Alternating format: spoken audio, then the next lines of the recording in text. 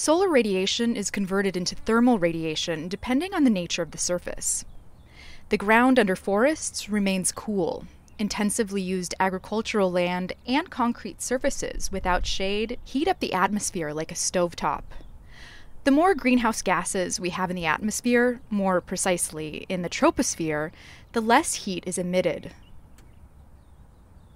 The troposphere's height increases.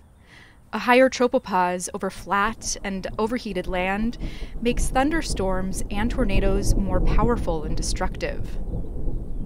The polar regions and mid-latitudes are heating up at an even faster rate than the already warm tropics. Warming is particularly intense over vast land areas. Our global air circulation is driven by the temperature difference between the tropics and the polar regions. This difference is now getting smaller and smaller, so the whole circulation is weakening and literally going crazy. There have been three main consequences of this. In summer, subtropical hot air migrates unhindered from south to north. As a result, increasingly extreme heat waves and prolonged droughts occur in previously temperate climate zones. Because of this, the number and the size of forest fires in these areas is increasing. In the past, the weather situation changed every few days. Today, it can remain in one place for several weeks.